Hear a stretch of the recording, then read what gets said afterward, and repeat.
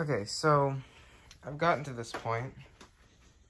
This is the New York dirt. If you don't know the New York dirt, then don't worry about it. But for the people that do know the New York dirt, please comment down below, keep or throw away. I'm thinking throw away, but y'all tell me.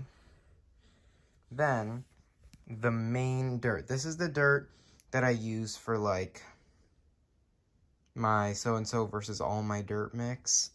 Or, like, in my Natural Dirt Queen request video. It was Bissell, Powerlifter, Mess All Over the Garage, plus Natural Dirt Queen request, and also in my lid cleaning video. This is that dirt. Please tell me what to do with it. It's pretty similar to my,